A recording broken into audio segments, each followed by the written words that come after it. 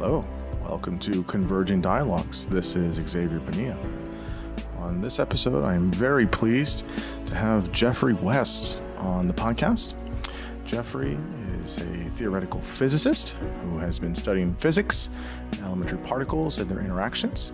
He is the Shannon Distinguished Professor and past president at the Santa Fe Institute. He has a long-term interest in scaling phenomenon and how that works with biology and how that also works with cities. He is a fellow of the American Physical Society, one of their speakers in 2003. He has been a lecturer in many places, including the World Economic Forum. In 2006, he was named one of Time Magazine's 100 most influential people in the world, and his work has been used in Breakthrough Ideas of 2007 by Harvard Business Review. He's written many books, including the most recent one, which is the one we talk about in the conversation, Scale: The Universal Laws of Life, Growth, and Death in Organisms, Cities, and Companies. Geoffrey is a very wonderful man, very kind, very generous, and just absolutely brilliant. We had a really, really nice conversation for 2 hours on the book and many of the contents in the book. I'd say the first hour is devoted to what scale is and what it looks like in the natural and biological world. And I'd say the second hour is about what scale looks like and the laws of scale for cities, which is really kind of how his book kind of works out as well. We start the conversation by talking about what is scale and how that's defined. We talk about scaling laws. We talk about the metabolic rate and why that's important and how that's measured on the logarithmic scale. We talk about 3/4 and the magic number 4, which is just astounding stuff. We talk about growth and metabolic rate. And then we talk about growth and scale as it's applied to aging. How long can we live? Why do we really don't live past 120 at a very, very, very top maximum level? We talk about the role of temperature on metabolism. We talk about fractals, which are also very fascinating. We talk about how fractals and scale work in cities. We talk about the social connectedness and networks of people in cities. We mention how rural areas and small towns and villages factor into the scaling theory. And then we end the conversation by talking about how one can work towards a grand unified theory of sustainability and some of the more recent thoughts that Geoffrey's had about all the ideas about time and space. Again, Geoffrey has been such a groundbreaking thinker, such an original thinker in these areas and applying kind of his training in physics with biology, but then also with companies and cities in terms of scale. We mentioned in the conversation his book is pretty dense in some parts, but it is very, very, very good, and it's rich with a lot of information and with a lot of data, and he talks about that in the beginning. And I really can't recommend the book enough. It is such a monumental book. And I was, again, just super grateful that he agreed to come on the podcast and talk to us all about his work, his research, his ideas. And so now I bring you Geoffrey West.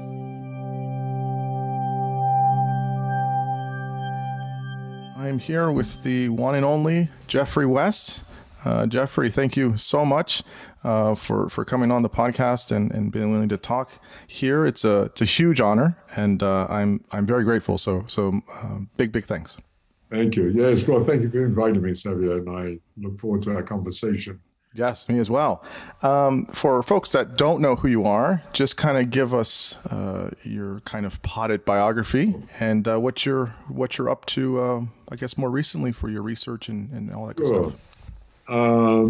So, as you said, my name is Geoffrey West. I identified myself as a physicist. I spent most of my career doing something called high-energy physics. That's fundamental questions of physics, quarks and gluons and string theory and dark matter and all these wonderful things, which I very much enjoyed. But at some stage, beginning in the mid-90s. During the 90s, I sort of almost unconsciously changed fields. It wasn't deliberate. It just happened, so to speak. We might discuss that, but it happened. Because I got interested in some big questions in biology, which fascinated me. And it turned out that the work that I did with some biologists was a fundamental question that is really to do with the big picture of biology, sort of the interconnectivity and integration across all of life. But that sort of changed my career inadvertently, and I became very involved in some of these questions, related questions in biology. And then in more recent years, because of the structure of the kind of theoretical development that I've been involved in, it was very natural to apply some of those ideas to social organizations, in particular to cities and companies. And that also led to a great interest in the whole question of survivability and therefore sustainability of social organizations and therefore of the kind of socioeconomic life in which we all participate.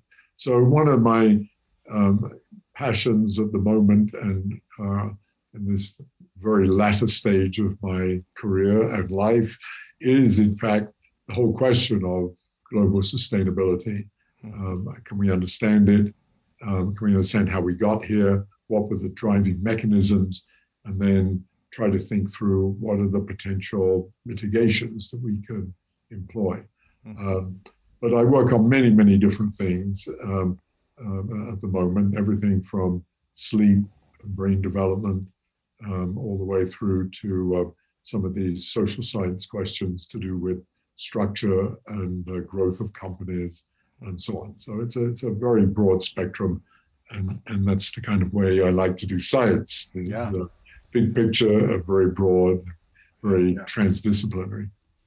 Yeah, I can imagine taking the physics background is a way of looking at that. You know, most physicists have this way of looking at the very grand picture. You know, we're one speck in a big universe, and how do things connect? And so, I can imagine when you're applying that to biology, to social systems, to cities, and to organisms and networks, that all kind of starts to kind of collide of sorts in a really nice way in terms of the ideas and everything. So, your book is incredible.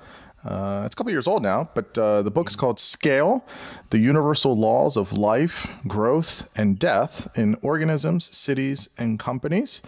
I've read this book twice now, and it is really, I think it's fair to say you're a pretty original thinker, and it is dense in some parts, but in a good way. It's like almost like there's a lot of rich information in each chapter, and each chapter kind of sits on its own in some ways. And so it's wonderful. It's also incredible too, because I've read some books more recently now in a few papers, and I will see people cite your work and cite the book and, you know, talk about, like, you know, as Wes says, you know, in Scale and all these things. And it's so cool to see people kind of cite your work in that way, even though this book isn't that old. It's, I think, 3 or 4 years old now. So it's wonderful. It's a wonderful book. It's in paperback now, I think it has been for a little bit. And is there any other books you have in the works that are kind of accompanied to this or something different, or no?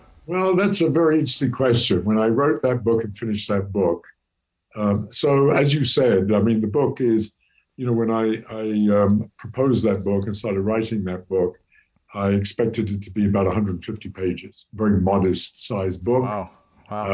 You know, and it turned out to be over 3 times, maybe even 4 times, no, 3 times that, I would say. It's about 400 odd pages, I remember. Yeah. And that shocked me. I mean, and I had to leave a lot of stuff out, and that shocked me. But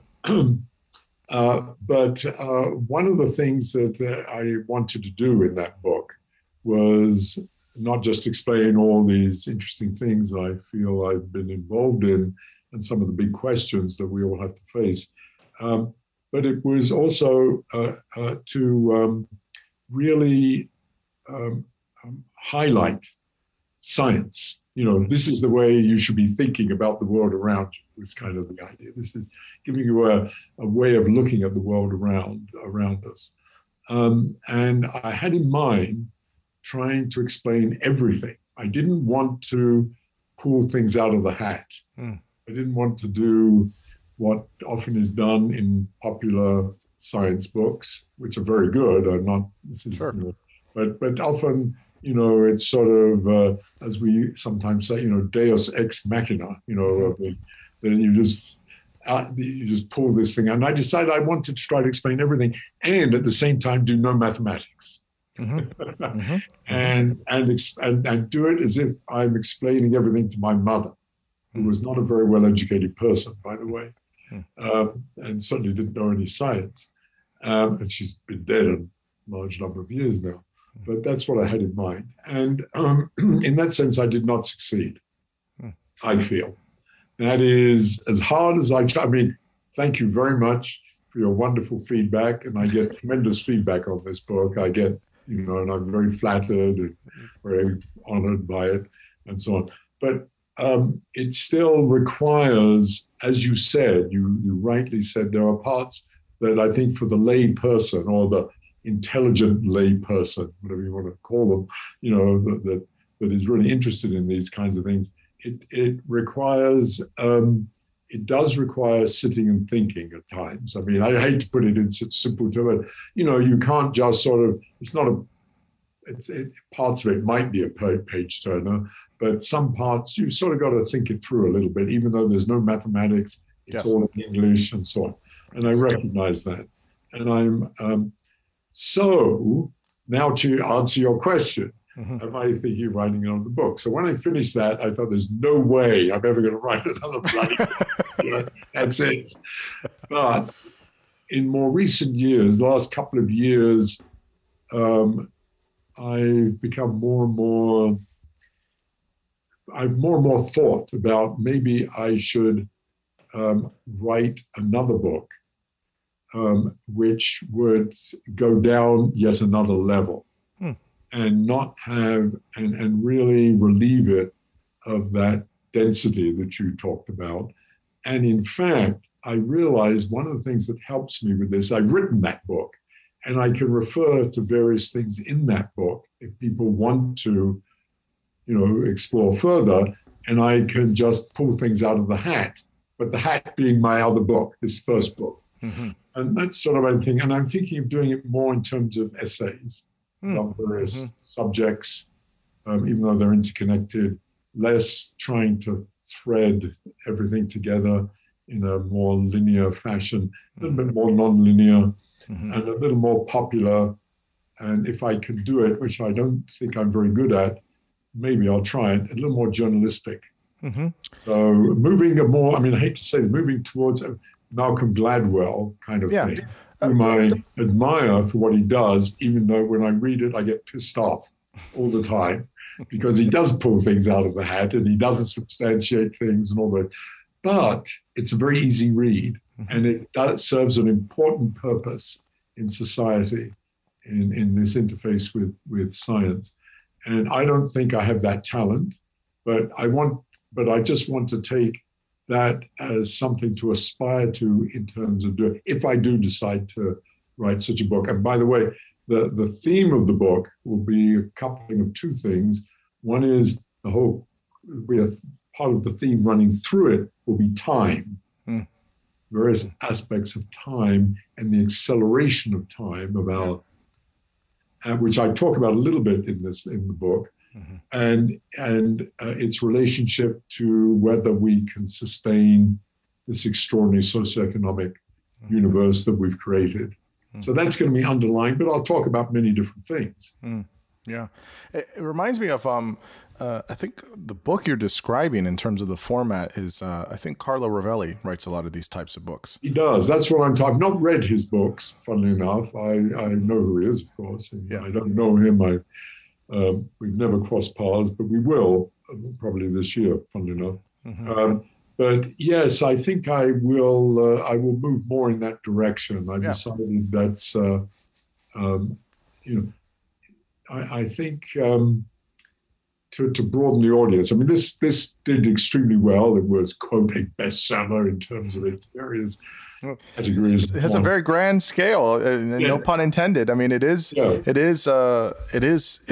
and I totally agree. There are certain parts of the book and maybe certain chapters where you have to kind of read that chapter very slowly and kind of sit with it, and maybe take a day or two, and then you come back to it, and it's not because, I mean, the writing's great, the content's great. It's just a lot of things to kind of download of sorts. Yeah. No, I think that's right. And, you know, and I tried not to do that, but I knew at times I couldn't avoid it. But I'm going to try to get away from that a bit and a little more essay style. Yeah. No, I think that's great. Yeah. And I don't know whether I can do it. And but I thought in the next couple of months, I'm going to just start, you know, in the mornings, try to give that a go and see whether that, if I feel comfortable with it. By the way, I labor my writing. I mean, that's one of the things. I'm not a natural writer. You know, I mean, there's many of these people, many of the well-known science writers and scientists who write. Yeah. Write. You know, they sit there and they just write. Mm-hmm. I can sit there from 9 to 12 in the morning, and at the end I have about 2 sentences. And I've written so many versions of it back and forth. It's really, you know, that's I'm a totally unwarranted perfectionist in that regard. You know, I don't, and very successful writers, some of whom are extremely well known, have said to me, this is before I started writing, I was thinking of doing it. They were very encouraging, and they said, however, one of the things you should do is you should sit down every day and write. Yeah. Don't keep trying to correct it. Just do it. Yeah. Even if it, you know, just do it. You'll go. And I tried that. I couldn't do it. I've got the same advice. I'm not a natural writer either. I think I'm okay, and I don't write anything prolific. But I'm so disciplined for so many things, and that's one thing I'm just not disciplined, and I wish I was. And so hopefully I, you know. No, I think with you know, if I were younger, if I were your age maybe, and I decided I'd like to write, I suspect after a while, and I could find that towards the end of the writing period, I think one learns, of course, like everything else, and I think it becomes easier. Becomes much easier. Yeah. And I don't know whether now, it's been 3 or 4 years since I've written in this. I have written in the meantime several essays in various journals, you know, popular journals kind of thing. Even those I have found I've labored. So it's going to be interesting to see.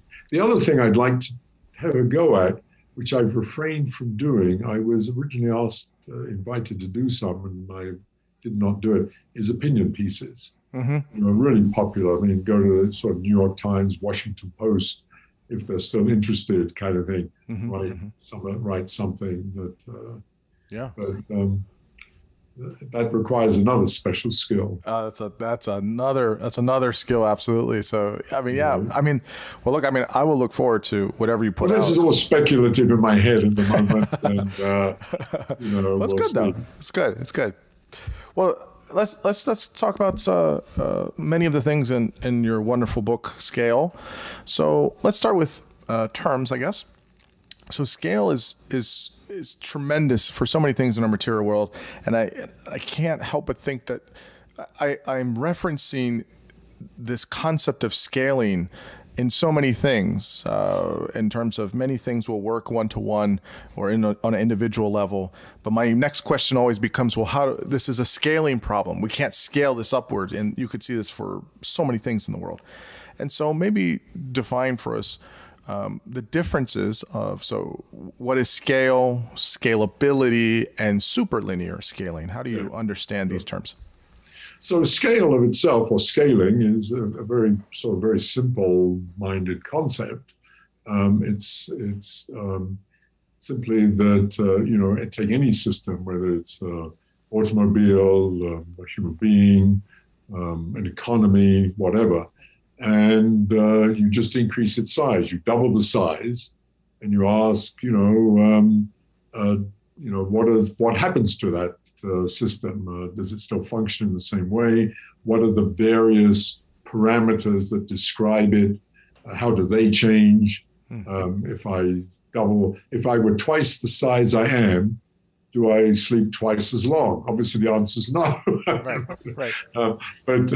So what is the answer to that kind of question? So it's very simple in principle, and it actually goes back to the very beginnings of modern science, which I think one can identify Galileo as sort of the first modern scientist with his marvelous works.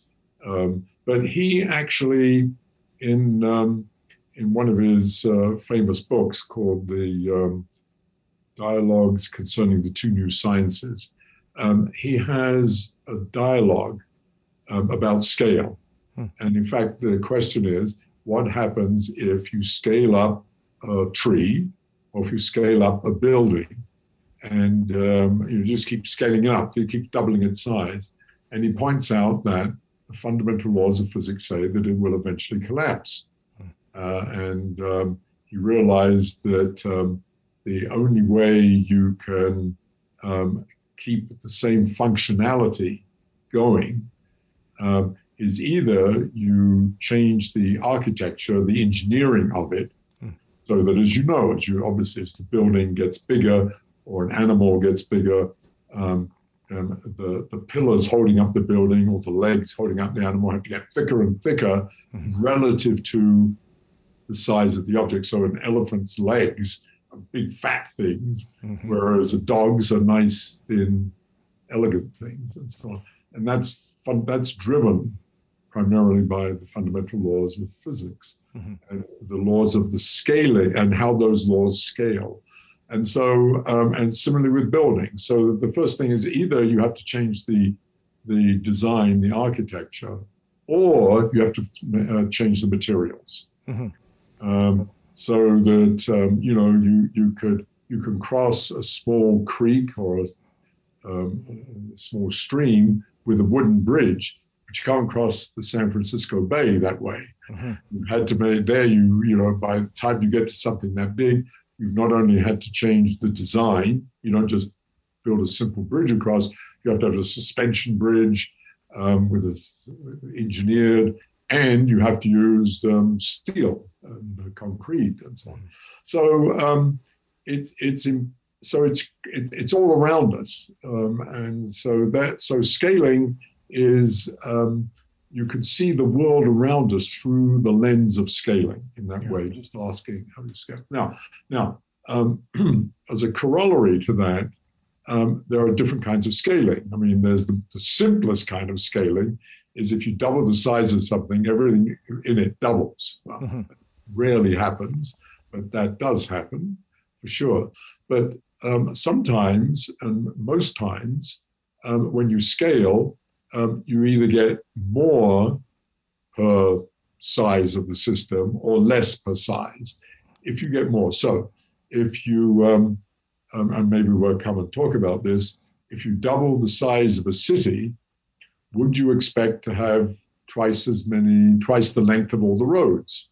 Well, naively you might, but it turns out you don't.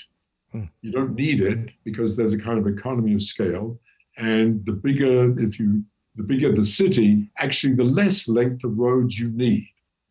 So, and that's called sublinear scaling, and that represents what economists call an economy of scale. The bigger you are, the less you need, so to speak, per person for the transport system.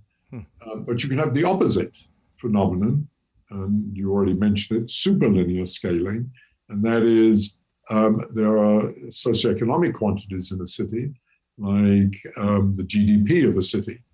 The GDP of a city, if you double the size of a city, you might again naively expect its GDP to simply double. But on average, that is not the case. The bigger the city, actually, the more the GDP increases. It increases more than twice. And that's called superlinear scaling.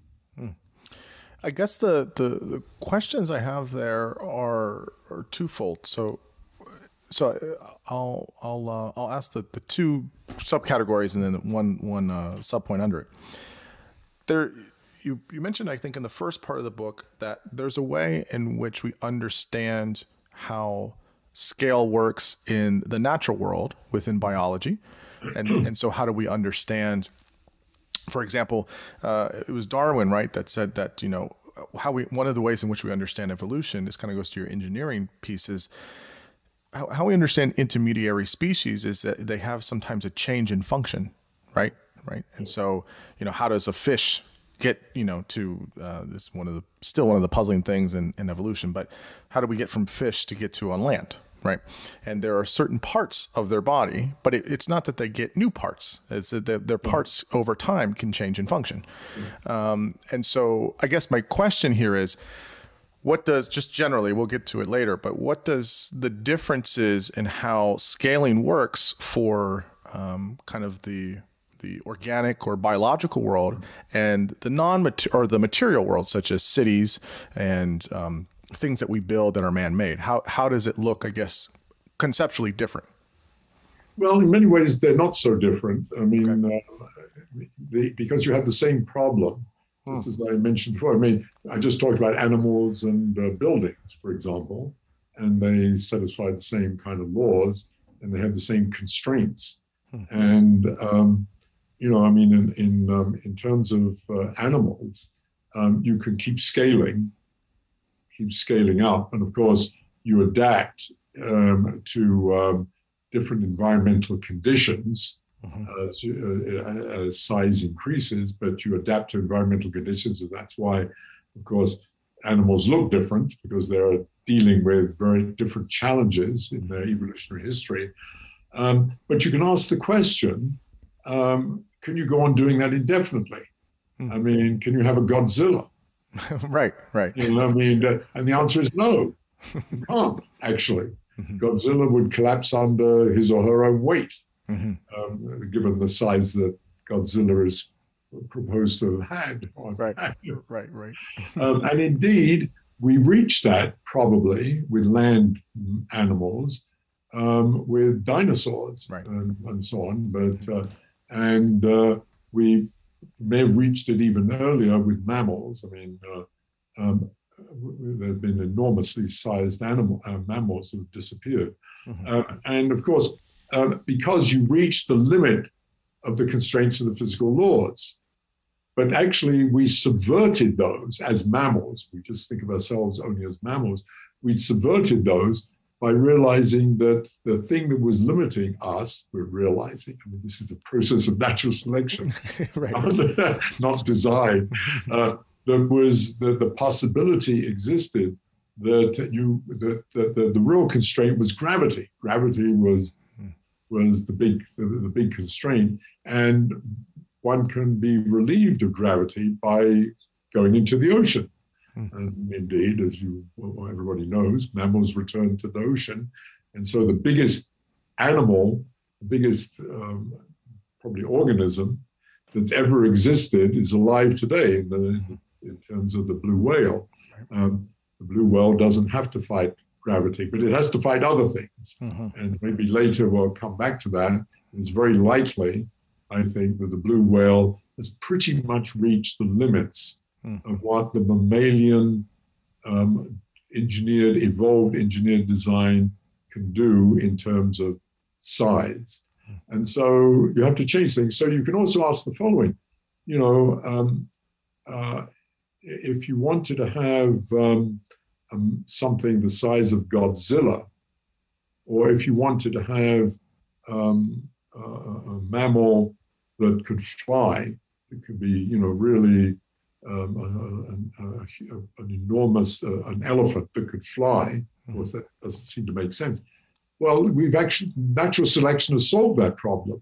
And how did it do it? It evolved us, it evolved our brain, it evolved our how clever our intelligence, and we built something we called airplanes, which can be, so they are, that's how natural selection has made extraordinarily large birds, is this devious route.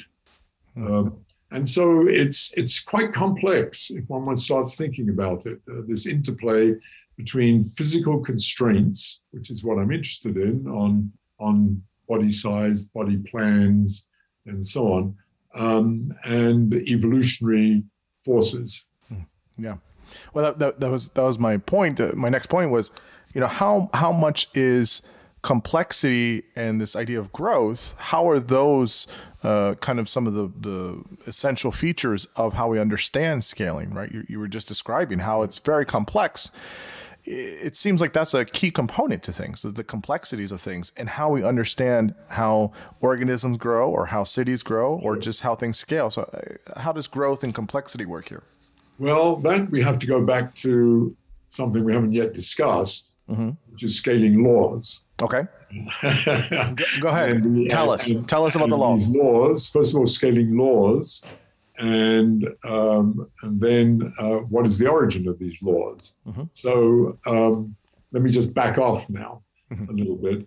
So, and in fact, the thing that got me excited and interested in all this work while I was doing, string theory and quarks and gluons, I got me excited, was that I became aware of these so-called allometric scaling laws. Now, this is all it means, is that and here's the most fundamental one. The most fundamental one is to do with metabolic rate, because metabolic rate is the most fundamental quantity associated with any living organism, or any living system for that matter. And it just simply means how much energy or how much food is needed per second or per day to stay alive. And ours is the canonical sort of 2,000 food calories a day.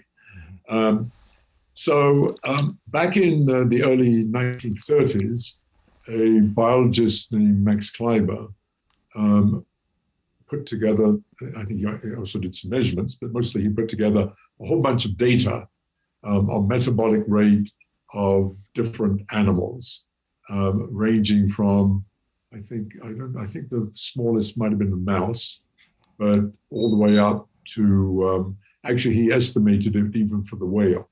Certainly up through the elephant to the whale. And he plotted these and found that they followed a very simple, regular curve, very, very simple law.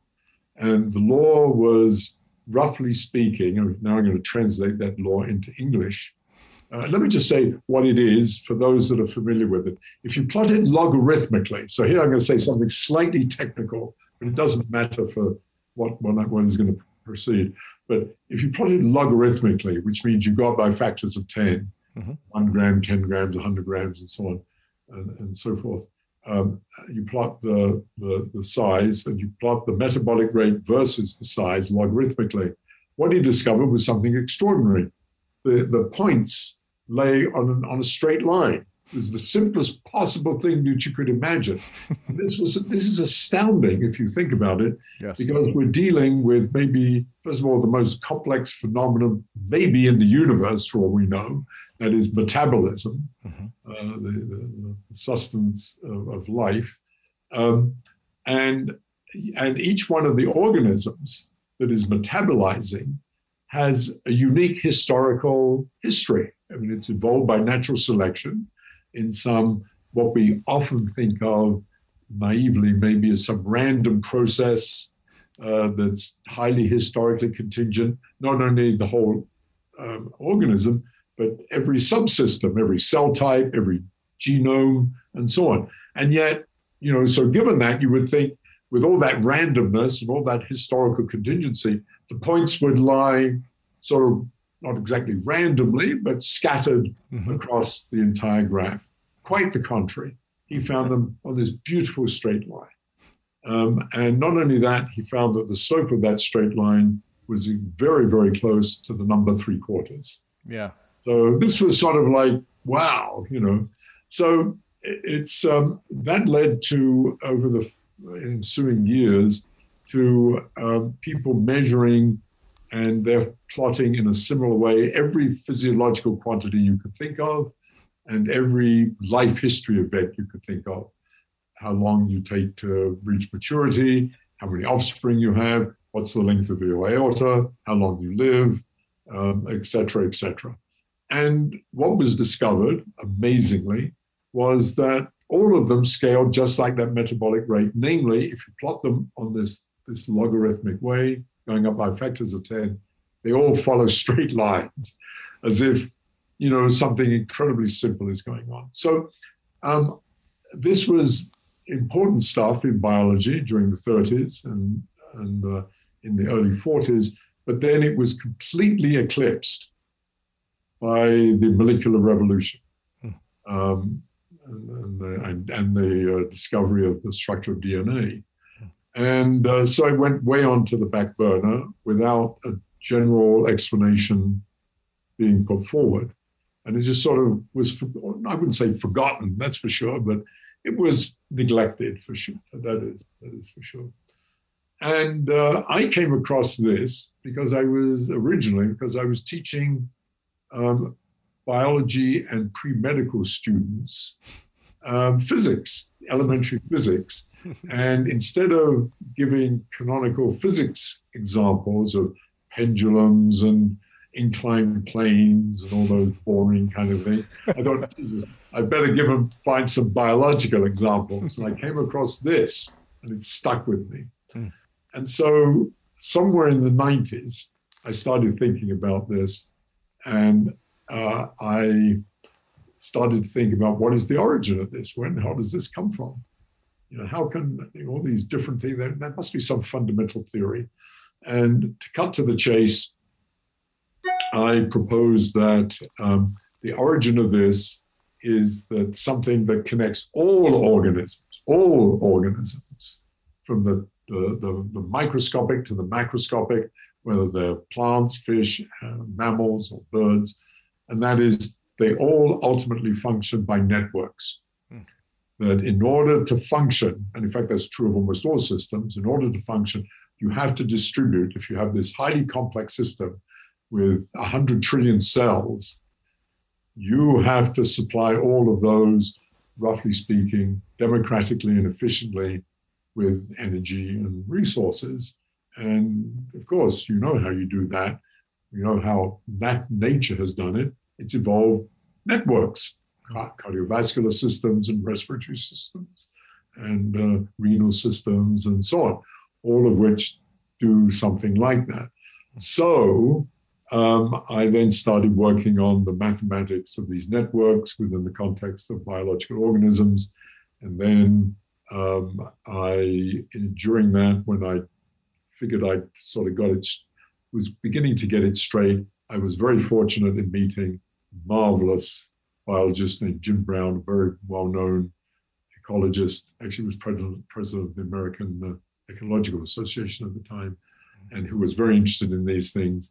And to cut it again, a long story short, he and I, and then his student Brian Enquist, derived the theory for where these come from. And to put it in simple terms, it's the mathematics, geometry, and the fundamental principles governing the networks that give rise to all these marvelous scaling laws.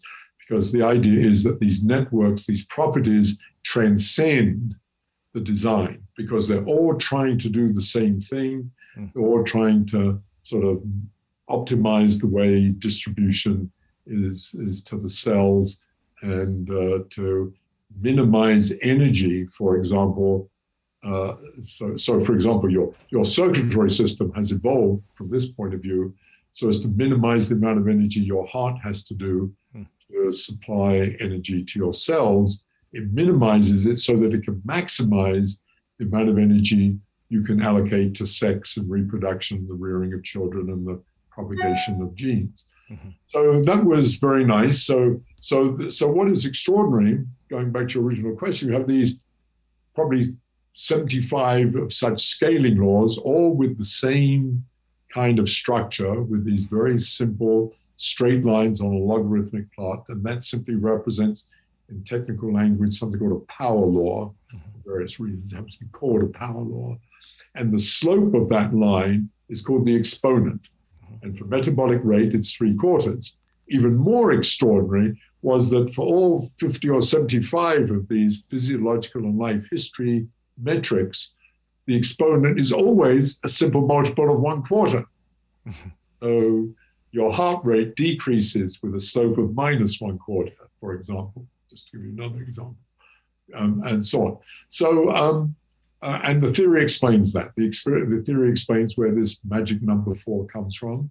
It's the number of life. That's what is ubiquitous around us. You don't see that number, but it's operating all the time. And now going to your original question, which is about growth, was that this theory, once you have, one of the wonderful things about physics is that even though, you know, this theory is a crude theory, actually, it's, you know, it's not like Newton's laws. It's what we call a coarse-grained theory. It gives you sort of the average properties of any organism.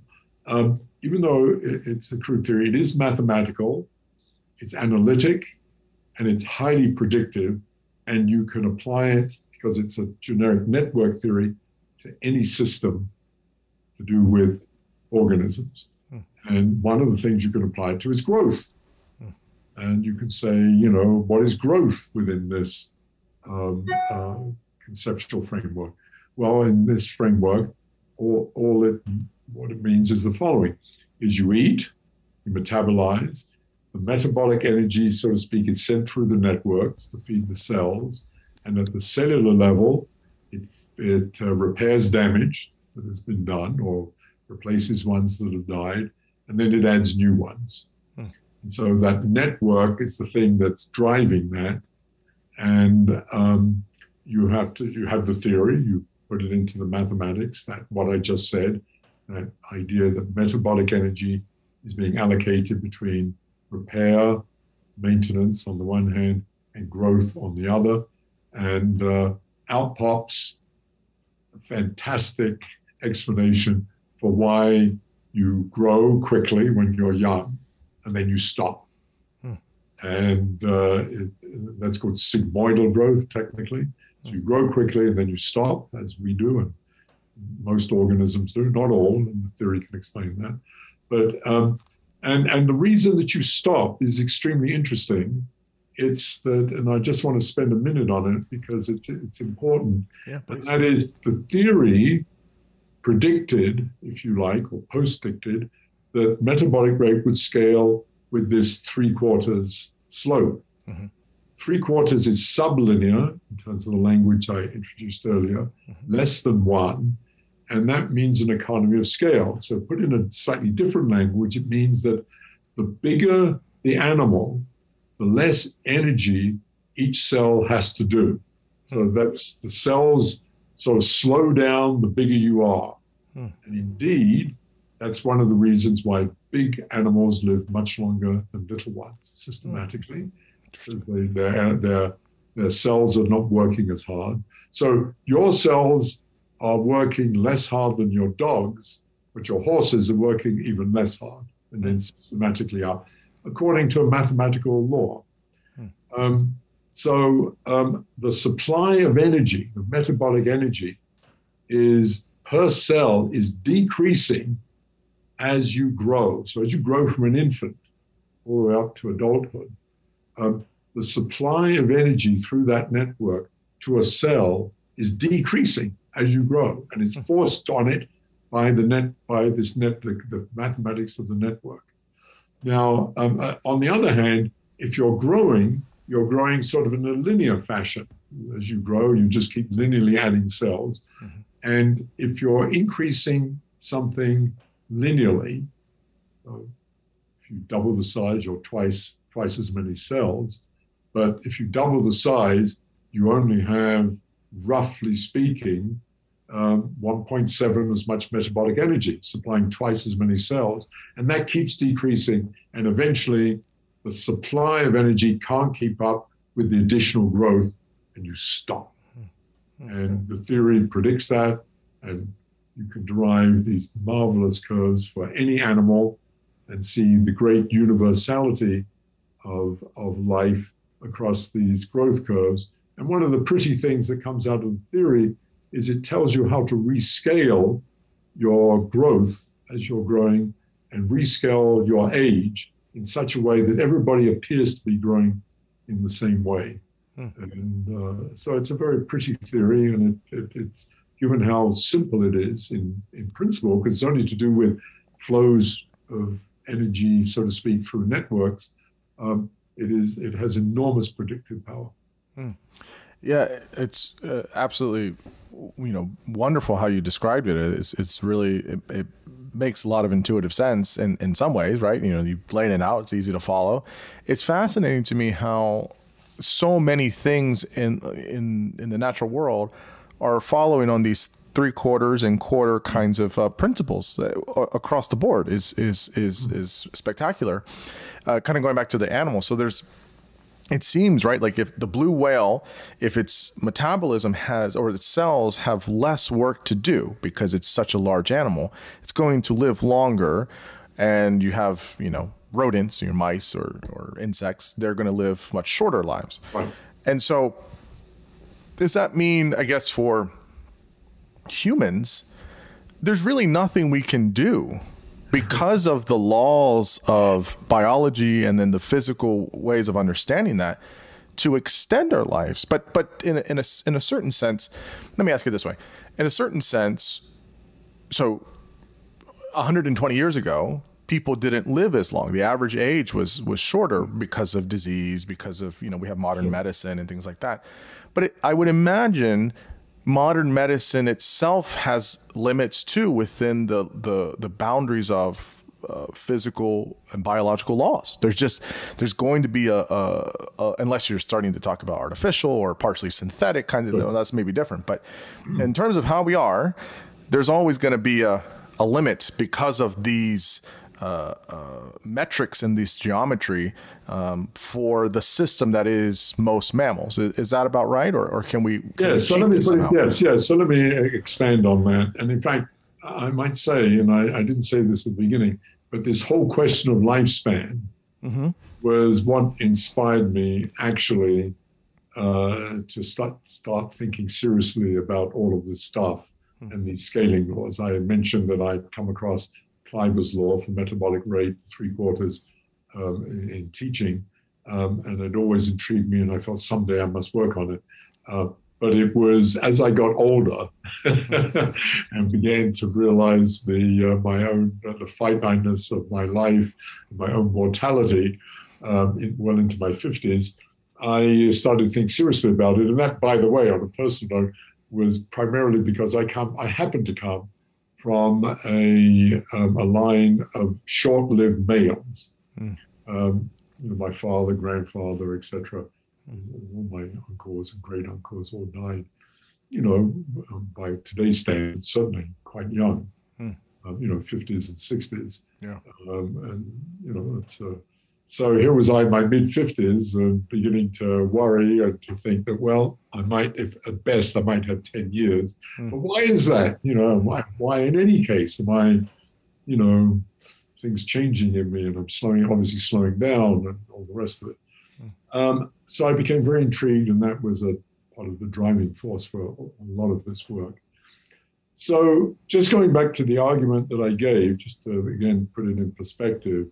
So again, to repeat, metabolic rate is increasing as mass to the 3/4. That's the way we say it, with this slope of 3/4, which means that the metabolic rate of a cell in the body is decreasing with size.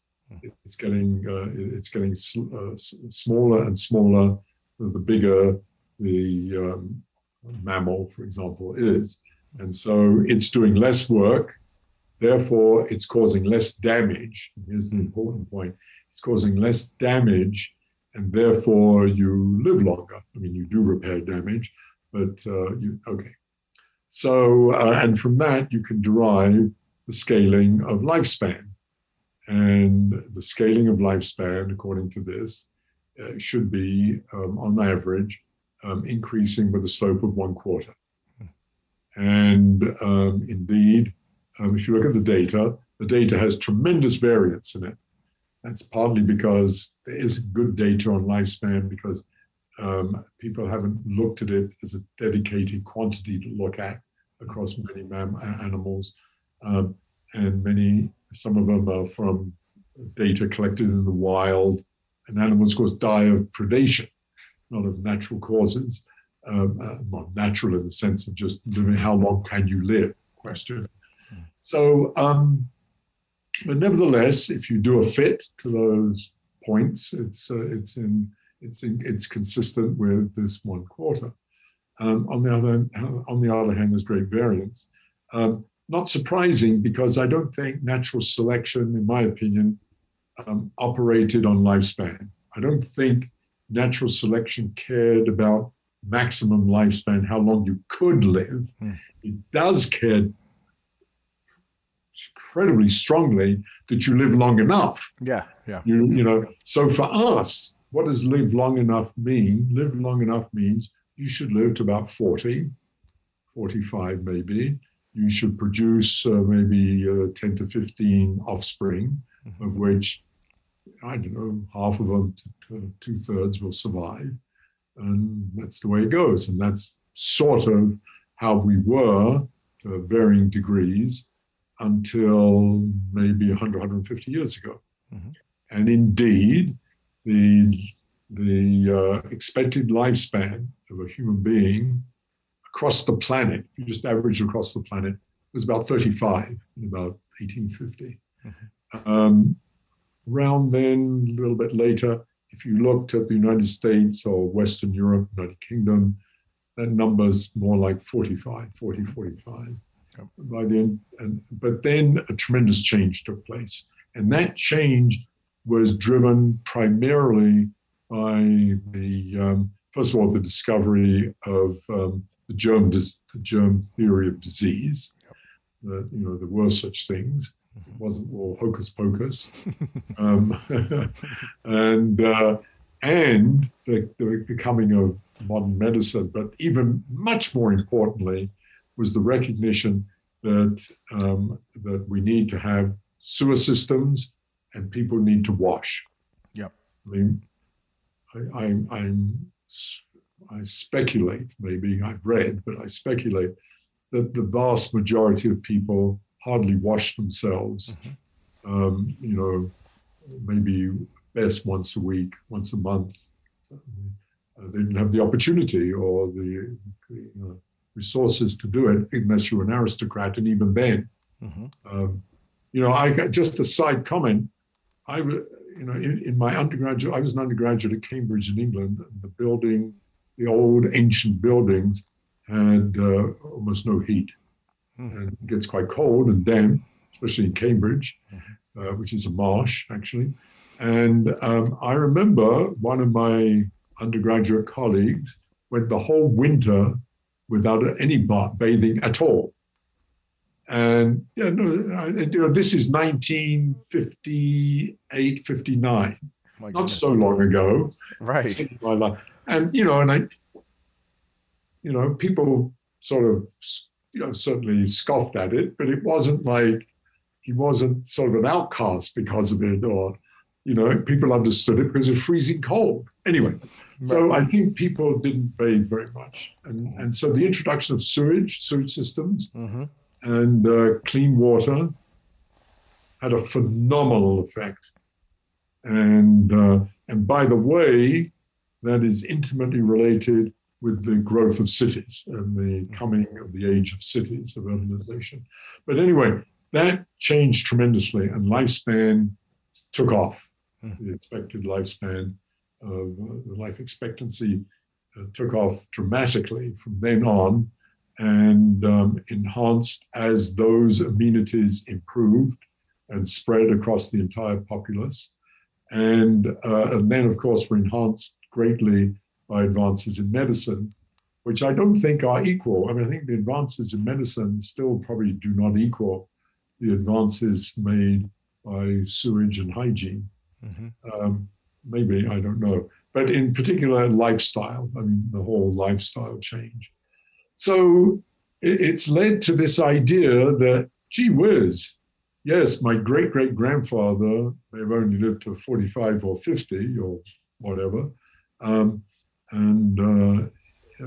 my father lived to 72, and my grandfather was 68, and so on. And I'm so maybe I can live to 100, and maybe there's no limit. Maybe I can live to 150 even, eventually. I mean, and so that has now become sort of part of the thinking. Now, if you look at the statistics, there's no controversy really that the oldest person that has ever lived to 100, almost 123. Is that the French woman, right? She died in the late 90s. Yeah, French woman. Yes, she died in the 80s. And it's been pretty much substantiated. She claims that she lived in the small town of Arles in southern France. And she claims that she used to, when she was about 14 or 15, she used to work in her uncle's store, and Vincent van Gogh would come in to buy supplies and paint and so on. And she makes nasty comments about it in her. As this dirty old man, it wasn't old, but it's dirty. Anyway, be that as it may. So no one has lived beyond that. And there are very few people that lived into their 120s, but increasingly more and more people are living to 100. Right. And I'm probably an extremely good example. My grandfather died at 57, my father at 61, and I'm 81. Yeah, wow. So, it's the goodness knows what the change is, but it does indicate, which many people believe, I think it's still somewhat controversial, genes only have a secondary effect, that it's your lifestyle and your environment that is dominant. Now, having said all that, going back to your question, we have a theory, and I'm a physicist, and bullshitting about how long you're going to live without having a theory is not science, in my opinion. You can bullshit, you can talk about aging and mortality and what kills you, but to put a number to it, you need a quantitative theory. And that's the point I want to emphasize. And this is a potentially quantitative theory, let me say that at least. It does explain the scaling law, and it indicates why it's of order 100 years that we live, because one of the startling things about lifespan, like all these other scaling laws, is that a mouse, which is made of almost identical stuff as you and me, it's got almost identical genes, basically, otherwise it wouldn't be mammals, only lives for about 2 years. Right. And a blue whale, also pretty much the same, lives for, again, that's been very hard to determine, so probably about 125, it's figured. By the way, just a tangential comment, one of the things maybe I should say is that one of the things the scaling laws say is that, even though, the mouse scurries around and we walk on 2 legs and the giraffe has a long neck and the elephant has a trunk and the whale lives in the ocean, we're actually, despite all those externalities, we're actually scaled versions of one another in terms of any of these things that we can measure. Scaled versions of one another, and here's the point I should have emphasized maybe a little earlier when I used the word coarse-grained, to sort of 85% level. 85, the other 10, 15 or so percent is because you have a trunk, or you've adapted to a very special environment. But overwhelmingly, the scaling laws dominate. And one of the scaling laws, as I say, is lifespan. And there is a mechanistic theory. So what does this theory say? It doesn't say that you can't live beyond 123 years, although the data strongly suggests that. But what it says is there is a maximum lifespan. That is, you do eventually, so here's the way it works. Your cells are continually operating, and they're creating damage. At the same time, all those fluids flowing through your body, in particular cardiovascular system, flowing through your body, cells flowing through small capillaries, and so on, pushing themselves, being pushed through. Just like the pipes in your house, they wear out. Of course, you repair. You continue repairing. That's part of it. But natural selection has evolved us so that there's enough repair to comfortably live to about 40 to 50 years old. After that, natural selection doesn't care. So the rest is a free ride, and we're now taking advantage of that. We've taken advantage of that free ride in being able to extend it by a factor of 2 almost, so that people can live now an expected lifespan of close to 80. So, but this theory says that there is a maximum. We've evolved to do that. This theory says that there is a maximum lifespan. I suspect it is about 125 years, because that's what the data says. And the theory, if you put in the numbers, gives something of order 100, but the theory is not good enough quantitatively to give a precise number. Sure. So, but, you know, so I think it might be possible. So how, you could ask yourself, how in the hell can you, if you wanted to, which all the moguls and filthy rich in Silicon Valley want to do, they all want to live to at least 200, and many want to live forever. And I don't blame them, I guess. I mean, but what can you do? Well, you can intercede in the repair mechanisms. You can increase the amount of energy you give to repair. And that's all the stuff you hear about telomeres and so on. But if you could do things to increase your repair mechanisms, that will increase your, that would potentially increase your metabolic rate. But that's a very dangerous thing to do because you have evolved carefully to allocate or the energy to all the various organs and all the various functionalities in your body. And if you start fiddling with that, all kinds of unintended consequences may, and I suspect will, occur. And so you could have a scenario in which, yes, I can extend the lifespan beyond this, say, 125 limit to 150 or 200, but you're sort of this total couch potato, just unable to move, or you're unable to do other things, or other consequences develop. I don't know what they are.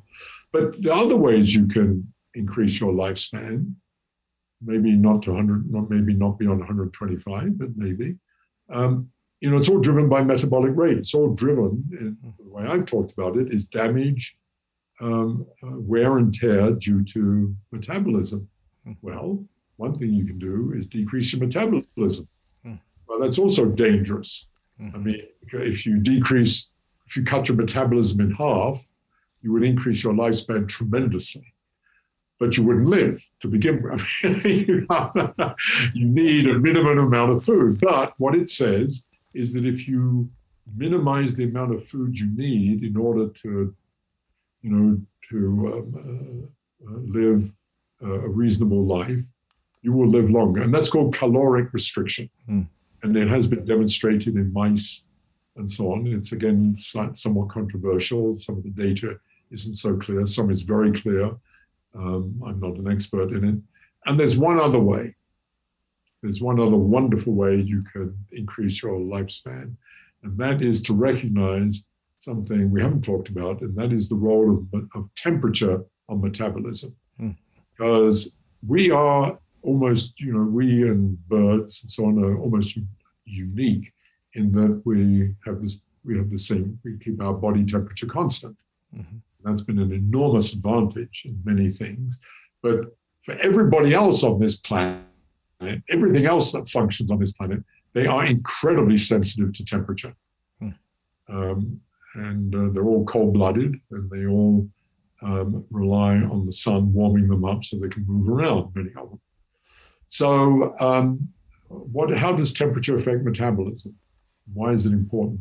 Well, temperature affects metabolism through changing the rates at which chemical reactions that produce your energy are made in your cells. The higher the temperature, the faster that chemical reaction grows, the more the metabolism. You're heating up the system. Yeah. Sort of obvious in a way. And of course, if you do that, you increase the damage. If you were to do that, if you were to increase your body temperature, you would increase the damage and you die sooner. But the converse is also true. If you could decrease your body temperature, you would live longer in an exponential way. That's the other important thing. It's extremely sensitive to temperature. And indeed, if you look at the data on cold-blooded organisms, from fish all the way through to zooplankton and so on, and you look at their lifespan as a function of temperature, they follow this law exactly, follow this exponential law. Now, we have a fixed temperature. Now, maybe one could still function if you lowered it from the conventional 98.6 to, I don't know, 96.6, and you could function. You would decrease the damage, and potentially you could live longer. And by the way, one tangential statement to this, that incredible exponential sensitivity to change in temperature is why a change of 1 or 2 degrees in the ambient global climate is enormous. Because if you're my mum, and you were still alive, my mum would say to me, who gives a shit about 1 or 2 degrees? Right. Yeah. Changes. I live in a place here which changes by almost 40 degrees during the day in the summer. Why should we care about, a few degrees? It's because as a background ambient temperature, all metabolism increases exponentially. Everything speeds up. But more importantly, because everything speeds up and everything co-evolved, everything gets out of whack. And so some things, as people say, some things might improve actually because of that, but most things will be deleterious. Sorry, I went on a long answer. No. That's great because you answered like 3 other questions I had. So it's wonderful. That was all part of it. Yeah, it's great. But by the way, that's a very important point. One of the things that I very much enjoy, but is incredibly integral and important about this work, is that you can't answer one question of its own. Right. You realize that everything is connected. Yeah. And it does express that extraordinary interrelationship and interconnectedness of all of nature. Yeah, it's fascinating, the idea of temperature and metabolism and things we kind of know about, but understanding it in terms of the physical properties, in terms of scaling, it's interesting to see how all of these things have a very kind of a simplicity to them within that complexity. I want to get to cities, so to kind of tee us up for that, I'll give you some runway on this. Yeah. What are fractals? Is this something you're talking about in the book? And how are they important for scale within and between systems? You talk about this idea of living things occupy 3D space, but their internal physiology and anatomy operate in 4D space. So tell us how all this works and fractals. Yeah. So one of the things I didn't say, I skipped over when I talked about networks as the underlying theory, the physics and mathematics of networks as the underlying origin of these scaling laws. It was these sort of generic universal properties of networks that gives rise to the universal properties of the scaling laws, was that what the mathematics tells you is that these networks, when they're optimized, then are fractals, or at least approximate fractals. So now I'm going to tell you what a fractal is. Most people are familiar with fractals, even if they don't even know the term, and I'm sure have been intrigued by it actually. And the classic one, of course, is to look at a tree and see all its branching networks. There's the trunk, it goes into 2 or 3 branches, and they branch into other things, and this thing sprays out with the leaves at the end. That is a classic fractal, in the sense that, and I'm sure many people have before, maybe even done this. If you cut a branch somewhere in the middle of that tree and take it away and stick it in the ground, it looks like a little tree. Mm-hmm. Mm-hmm.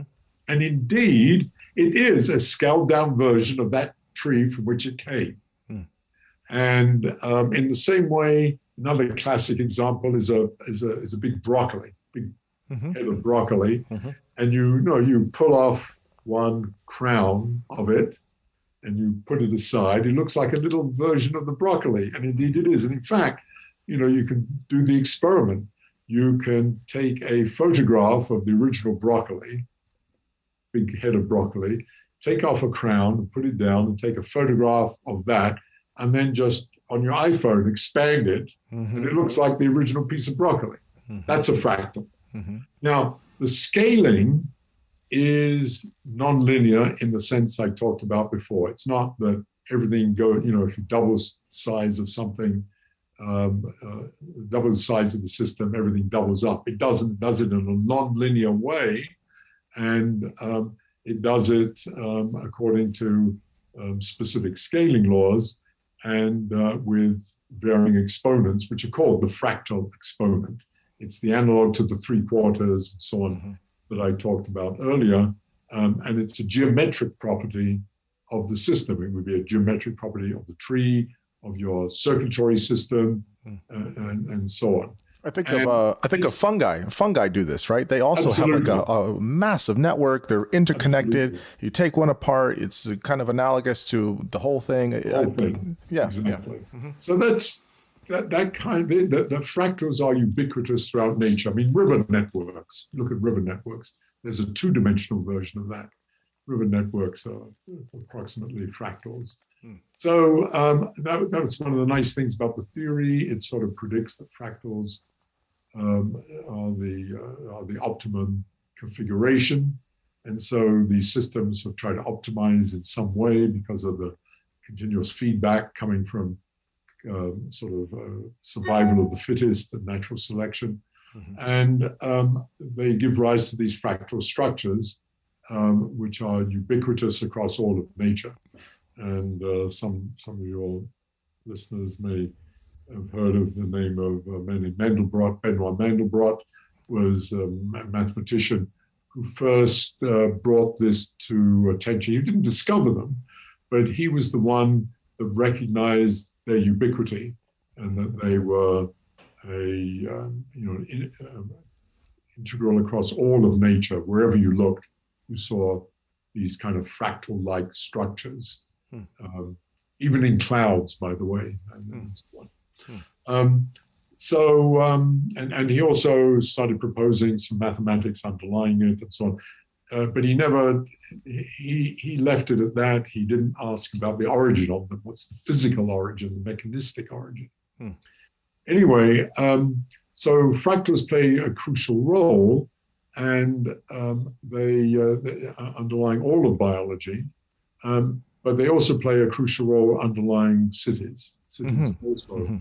That's our segue into cities. Mm-hmm. And but before talking about their fractal structure, I'd just like to say the first thing. One of the things I did when I was working on this biology, it became very clear that a natural extension was indeed to cities and social organizations in general, like companies. Because they're network systems, of course, and energy is flowing through them, and they are cities have often been compared to organisms anyway. So it was very natural, and eventually I put together a collaboration different collaboration of the physicists and urban economists, anthropologists, and so on, people who are more into the social sciences, to start trying to analyze cities and within this framework. And one of the first things we did, unlike in biology, where all the kind of phenomenological analysis of data to get the scaling laws had actually been done, a large part of it before us. For cities, this hadn't been done. And so we had to first check do cities scale? That is, is New York a scaled up Los Angeles, which is a scaled up Chicago, which is a scaled up Cleveland, which is a scaled up Santa Fe, which is right. Even though they look different, they're in different geographies, they're different histories, even different cultures. But nevertheless, the elephant and the whale don't look much alike, but they're scaled versions of one another. So my young colleagues got hold of big data sets on all this stuff, and again, to cut a long story short, discovered wonderfully that cities scale. And one of the first things we looked at were things like number of restaurants in a city, or the length of the roads, and so on, sort of infrastructural kinds of things. Many of them were infrastructure, number of gas stations, for example. And we discovered very early on that they do scale. They scale just as like in biology. The same kind of thing, if you plot them logarithmically, plot whatever the metric is versus the size of the city, its population, but on this logarithmic plot, going up by factors of 10, you find approximate straight lines. There's much more variance, I would say, much more variance around the straight line, but nevertheless, it's very clear, very strong evidence of scaling. And what we discovered very quickly was that in terms of infrastructural metrics, not all infrastructural metrics scaled in the same way, which was sort of interesting. Gas stations, length of the roads, length of the electrical lines, the gas lines, buildings, and so on, all scaled in the same way, and they scaled with a similar sublinear characteristic as biology, namely the bigger you are, the less roads you need per capita, the less electrical lines, the less gas stations, and so on, all to the same degree. And here was what was amazing. Anywhere across the world where we could find data, they scaled in the same way, sort of again expressing this kind of commonality that we've seen in biology. There were two visuals in your book that were really nice in illustrating this. You give in the book, you show one picture of the organic growth of Paris, which is a beautiful city, which shows this kind of fractal-like geometry. You have kind of like a nucleus, and there's the center of it, and then it spawns out. And then you show next to that picture a bacterial colony. Yes. And it almost looks like a carbon copy of it. Further, you talk about the interstate system in the United States, which I thought this was, I never thought about this, but all of the flows by truck go to and from like this kind of center, I guess you could say probably Dallas and that was Laredo. That would be Laredo, Texas. Yeah. And then it just spawns out from that all throughout the Southwest and then Midwest. And I mean, the visuals helped, and then as you were explaining it, because my critical hat was like, okay, Geoffrey's saying all these really wonderful things about biology, I get it, but how does this work with cities? It can't possibly. They're all different. All cities are different, no way. And then you just start seeing the fractals, and it's like, oh, it's always been there, and I never saw it. And That's right. So it's amazing. So in cities in particular, in biology, it's sort of obvious. I mean, there's so many obvious examples, and you're familiar with it. And as I say, trees and broccoli, but even pictures you've seen of your cardiovascular system, it's sort of obvious. But the thing I showed in the book that you refer to is a map of the United States highway system. And it looks like sort of, some random agglomeration of roads and sort of spaghetti, loose spaghetti intertwined, but no real structure. But then if you choose a major city or a city like Laredo, I happen to be Laredo, and then you count that in particular case, because you can get it from the Department of Transportation, the truck traffic out of Laredo to all parts of the United States, and you just put that on the graph, and you make the thickness of the road be the volume of truck traffic. So that the first road coming out of Laredo is very fat because that's where all the trucks leave. And then as it spawns out, it gets thinner and thinner. If you look at that, as you say in the book, it looks like your insides. Looks like, you know, a classic cardiovascular system. But the point here is that it's hidden. We're not aware of that. And that's true of cities themselves. Work before I got into this, the work, a lot of work had been done on the fractal nature of cities, looking for things like this. And to see that hidden underneath what looks like sort of this mess, this sort of arbitrary mess, lies this regularity. And that's true. I should have said that even in biology. You know, one of the things that we did was to analyze forests, was to do the mathematics and physics of forests as a network. You know, the trees aren't connected, but they do have to share the same resources, the sun and the rain and so on. And that forms a network. And that network you don't see. But in fact, it tells you how the trees that look like it's a random distribution of different sizes is not. It's an incredibly regular distribution of sizes of trees in the forest. And you don't see that. You have to go out and measure them and then so on. So it is with cities. So our cities actually have a sort of regular fractal-like structure built into them, both in terms of their infrastructure, and here's the next point, in terms of their social networks, the way we interact with each other. So here's I want to get to that point, but here's the question I have about that. So maybe it makes sense. I mean, maybe for other people it doesn't, but for what we understand about natural selection, about, you know, laws of the universe, the material world, okay, that makes sense. I guess there's less potential intentionality behind it, I guess you could say, of sorts. I'm meaning that in a kind of anthropocentric way.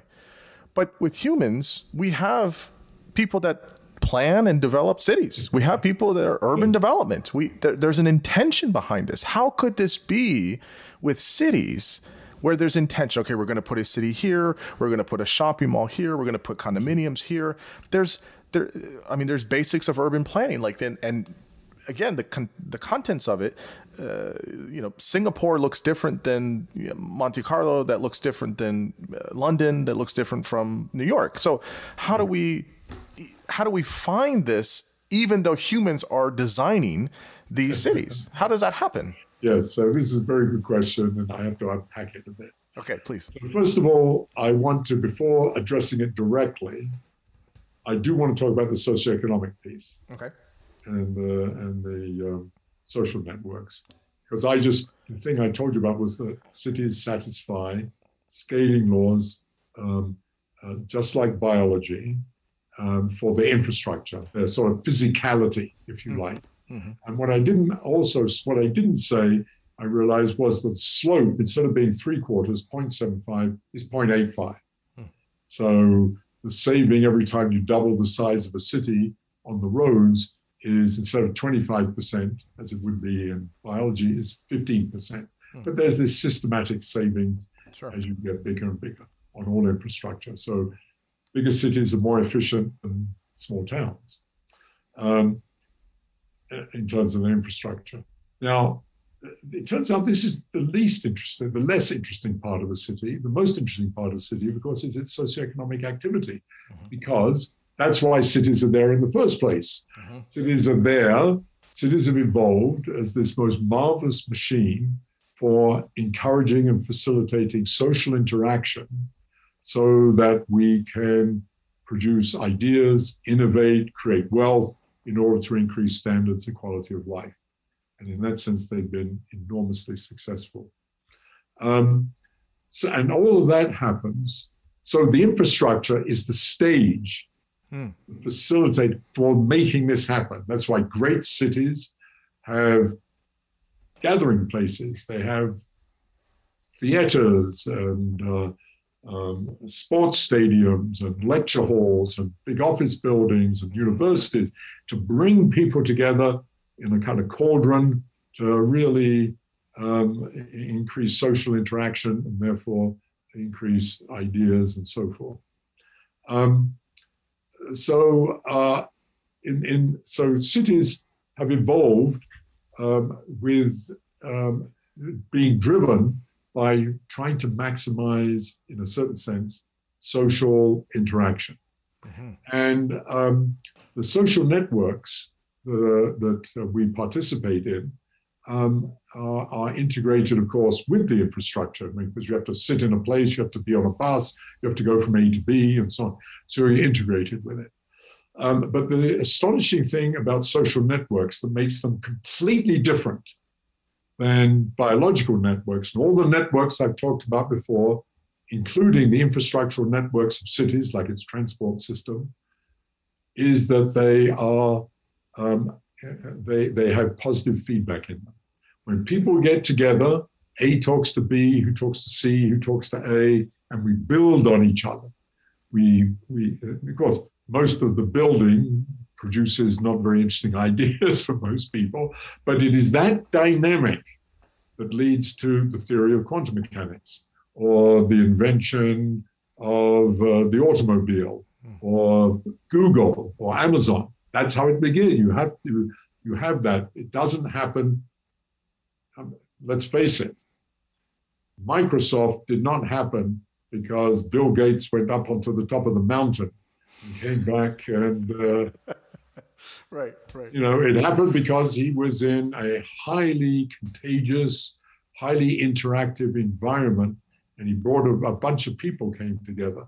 Mm-hmm. And things do not, as Newton said, if I have seen further, it is because I have stood on the shoulders of giants. Mm-hmm.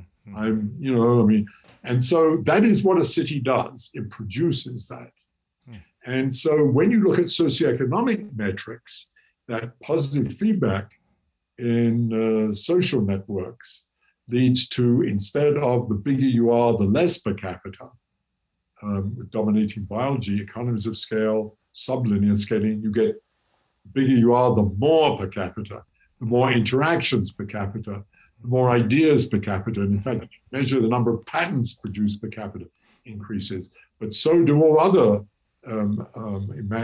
creative things, like the amount of crime increases per capita, the amount of disease increases per capita, and so on. So all the good, bad, and the ugly things associated with socioeconomic activity all increase together. And amazingly, when you look at the data, they all increase in the same way, increasing, scaling when plotted logarithmically with a slope of approximately 1.15. Meaning that if you double the size of a city within an urban system, then you'll get twice as much social interactions. I'm sorry. Let me start again. If you double the size of a city within an urban system, you get more than twice the number of interactions. You get this 15% added, but you get that 15% added for the number of patents it produces, the amount of crime that happens, the amount of disease that happens, mm-hmm. and the amount of fancy restaurants and the GDP all increase approximately in the same way by this 15%, and that's all driven by this dynamics of social networks. And it's kind of extraordinary, and it's the same scaling around the world. Now, I have to amend that with one thing. So the same scaling. So if you look in Japan, you'll see the same scaling of these metrics. If you look in Argentina, or if you look in Spain, you'll see the same thing. Now, the one caveat is this is only between cities within the same urban system. That is, it doesn't compare Tokyo with New York. It compares New York with Chicago and Boise. And it compares Tokyo with Osaka and Kyoto. And indeed, but if you looked at the scaling, they would be exactly the same. That is, the scaling between Tokyo, Osaka, and Kyoto is the same as between New York, San Francisco, and Santa Fe. But the overall scale will be different. So within the because the culture is the same. I mean, because yes. we all are part of that same social network. So So this is intentional, though, in terms of how cities are built. Yes, I didn't ask. Yes, I didn't answer your question. Your wonderful question. It is a wonderful question because here it has. So what is amazing about this is that it's happened organically. It's happened by the whole process of social interaction. That's why I was saying all this. By social interaction and the evolutionary pressures, if you like, inherent in our social interactions and our socioeconomic systems. And that transcends all of the planning and all of the politicking and all of the designs, which of course do affect things locally. Obviously they affect, and indeed they may even affect, how close to the scaling line an individual city is. Very few cities lie exactly on the scaling. There's variances and deviations, of course, among them. But this process, this whole process of social interaction overcomes, if you like, the designing aspect of it. So, for example, there's a very interesting expression of that, and that is, think of cities that have been designed, that haven't evolved organically. I mean, Washington, D.C. is one of them. It's it's a city that's designed. Here's one: Washington, D.C., Brasilia, Islamabad, Canberra, and so on.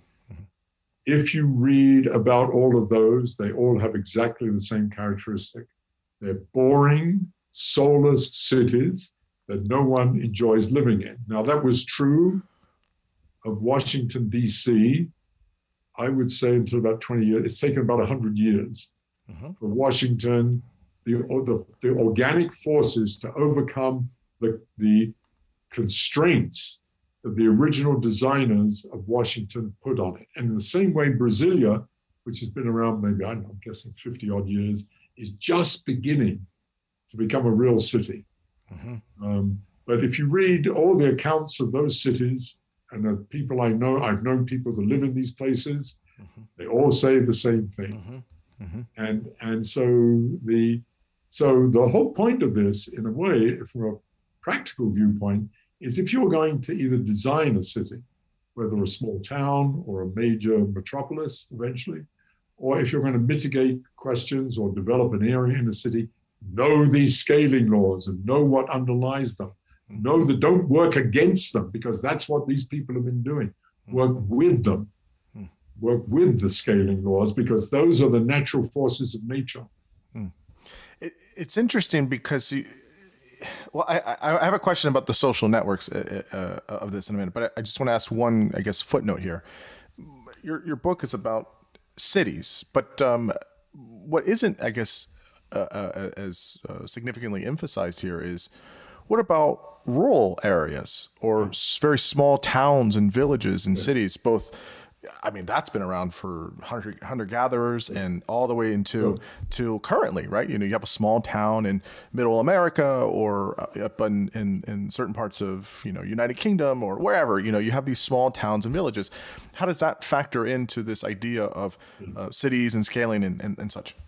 Yes, so that's also a very good question. That relates also to another question that is sort of related to it, and that is the history of this. Because 200 years ago, at the founding of the United States, this country, like all countries, was overwhelmingly rural. Yeah.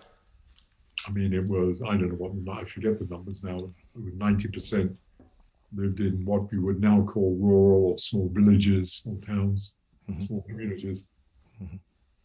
Now I think it's something like 82% of Americans live in what are called metropolitan areas. Yep. One of the great myths, by the way, this is a tangential editorial comment, one of the great myths of many people in this country is the myth of the small town. That America, small town America, which basically does not exist. I mean, it does exist, of course, but it used to exist and was dominant, but is no longer.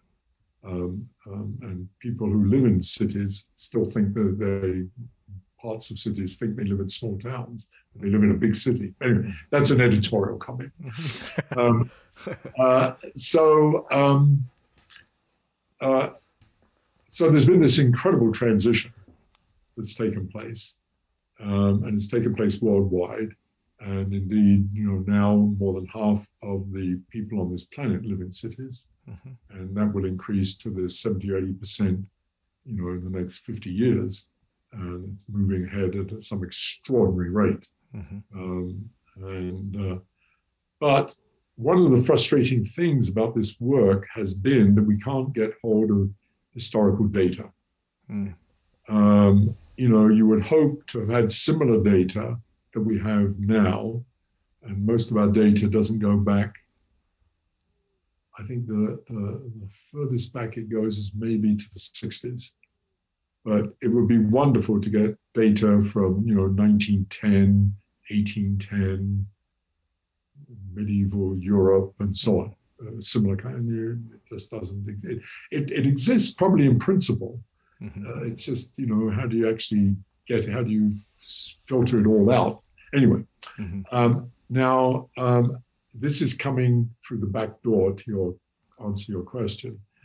Some of my young colleagues, one of my major collaborators on this, Louis Betancourt, who runs a big institute in the University of Chicago now, he and one of our young postdocs at the time, who's now at the Scott Norman, who is now at the University of Colorado, an anthropologist, looked at data from a pre-Columbian urban system in Mexico. Now, I may get these numbers a little bit wrong, but I think it was of the order of 40 or 50, you could call them cities, but they're really villages. It goes to your point, these are small, as you might imagine, this is pre-Columbian times, small towns at best, but small settlements. And they used archaeological data, of which I am no expert, to make proxies for various socioeconomic activities. So you look at them at pot shards, you look at areas, whatever the methodologies are within archaeology we use. And then they plotted this in the same way we've done this, namely asking how do these change with city size, city meaning the settlement. And they found, which was very satisfying, that it scales with the same exposure, this 1.15. That was amazing. Now, I think it's been a bit controversial. I haven't followed this carefully, but I like it, obviously, and I thought it was a very brave attempt to do so. But it would be wonderful to get such data for, small town America over the years. Now, we did look, so probably people don't know this, but American towns and cities are classified in two broad categories. One is called metropolitan statistical areas, which are big cities. I think the cutoff used to be 50,000 people. I think it's now increased to 100,000. I know that whatever it is increased, Santa Fe is at risk of no longer being considered a metropolitan area. But anyway, it doesn't matter. But you can imagine, and there's about 365 of such areas in the United States. And that's where our data, all the things I've talked about in terms of the United States, were from data from metropolitan statistical areas, MSAs. And by the way, just to emphasize again, we have lots and lots of data from obviously Europe and Latin America, Asia, China, Japan, and so on. Show all these similar qualities. Now, the other broad category is called micropolitan areas, statistical areas, and they're towns of 50,000 and under. And we did an analysis of those, and what was interesting was that there was much greater variance, because you can imagine, I mean, if you have small towns of 5,000 or 10,000, there's all kinds of special characteristics then start to dominate, and so on, where their proximity to a big city matters, and so on, much more than what happens for these big metropolitan areas. Mm-hmm. And yet, when we looked statistically at the fit of those, it was consistent with these 1.15, but it had much greater variance. Mm-hmm. Lots of variance. So that sort of substantiated, or at least I shouldn't say substantiated, it suggests that the same dynamic that's going on in big cities is also going on in small towns. Mm-hmm. But it's not so different, mm-hmm. and that maybe we shouldn't even make that distinction, that it is, roughly speaking, a continuum. Mm. So, but it does require, another thing associated with that is also the deconstruction of a city into neighborhoods. Mm. Same kind of question. Mm. You know, what about neighborhoods? Because city is not, obviously, is very far from being homogeneous. We treat it as homogeneous. And so we've started looking at that. That's also extremely difficult because getting data on that, defining, no one defines a neighborhood. What is a neighborhood? Mm-hmm. It's mostly intuitive, certainly in colloquial speech, but even in urban planning and so on, it's not very well defined. We have these other things called in the United States called unincorporated areas. Exactly. It's very sprawling. There's no limits to it. Exactly. It's like very difficult to kind of pin down. There's all these peripheral issues which are important. Yeah.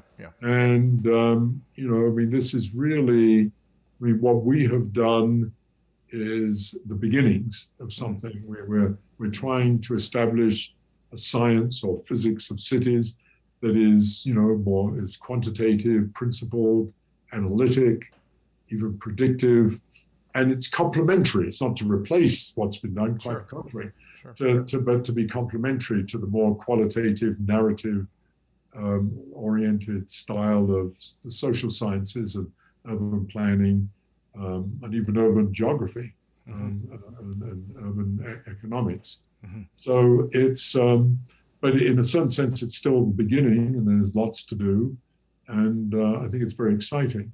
Yeah, no, I would absolutely agree. But it does play. But I think it's an incredibly important question, not just because in our country, and certainly in all developed countries, the overwhelming majority of people live in cities, mm-hmm. and we need to understand them and come to terms with them. Things are changing rapidly, mm-hmm. but more and more, the overwhelming majority of people in the world are going to be living in cities, and the whole sustainability of the globe is, in fact, a question of cities. I think that's crucial. Yeah. We need to be, and we need to concentrate more and more on that. I totally agree, and especially in the way in which you're quantifying it. I have two final questions for you. They're big ones, I guess. But how do we one of the common threads here is that people make up cities, or they're the life force or the energy of cities, intentionally or unintentionally. I know Nicholas Christakis, he does a lot of work on social networks and he's very, very interested in that as well. And he's done some fantastic research. So how do we just understand, I guess, the social networks that work within many different types of cities, within one a system, if you will, kind of you're saying within the U.S. or, with Japan.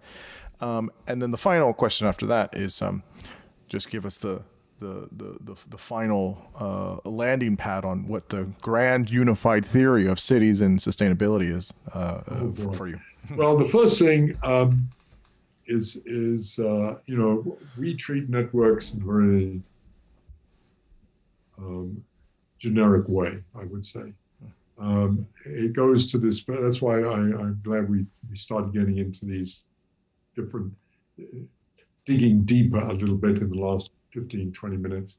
And that's why I brought up neighborhoods, because, network, the city isn't a sort of homogeneous, it's not homogeneous, and therefore the social network is obviously not homogeneous, and it does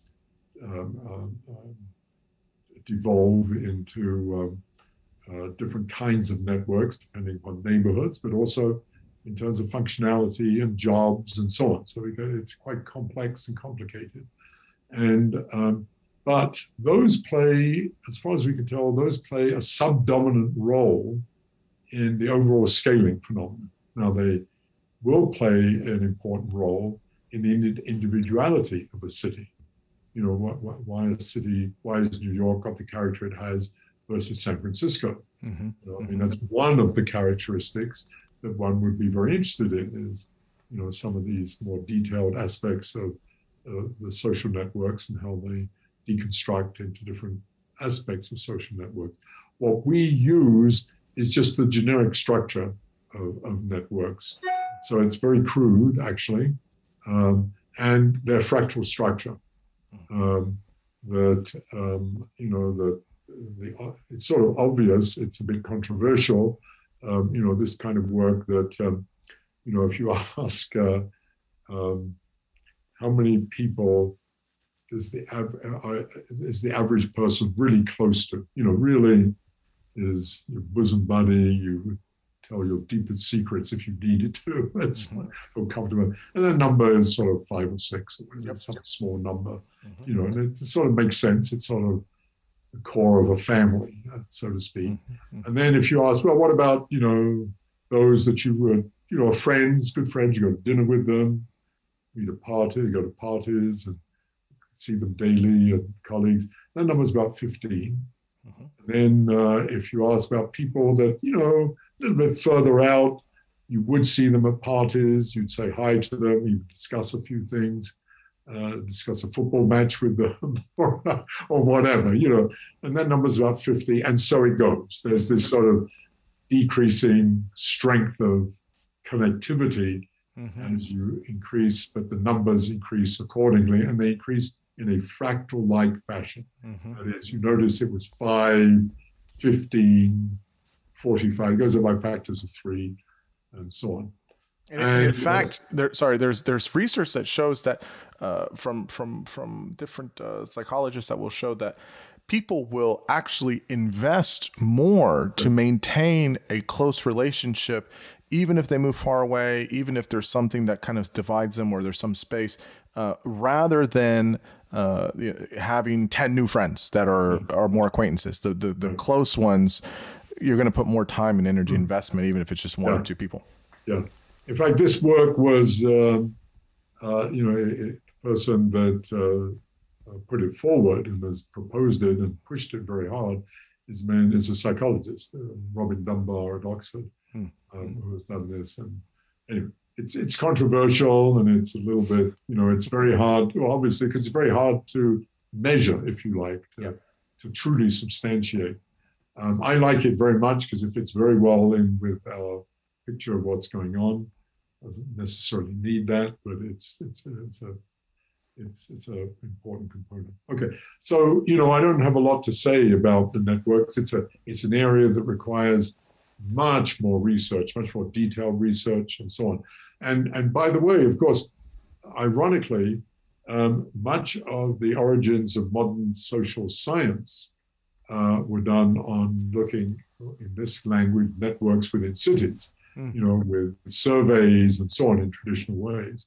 Now, we have looked at the network, and I should have said this maybe earlier because it substantiates a lot of our work, by using mobile phone data, cell phone data, realizing that, you know, which many people have used now, that we're all carrying around this detector, so we know everything about you. You know, and we had this wonderful collaboration with my friend Carlo Ratti, who's an architect at MIT, who got hold of all these humongous data sets, you know, big, huge data sets of telephone calls.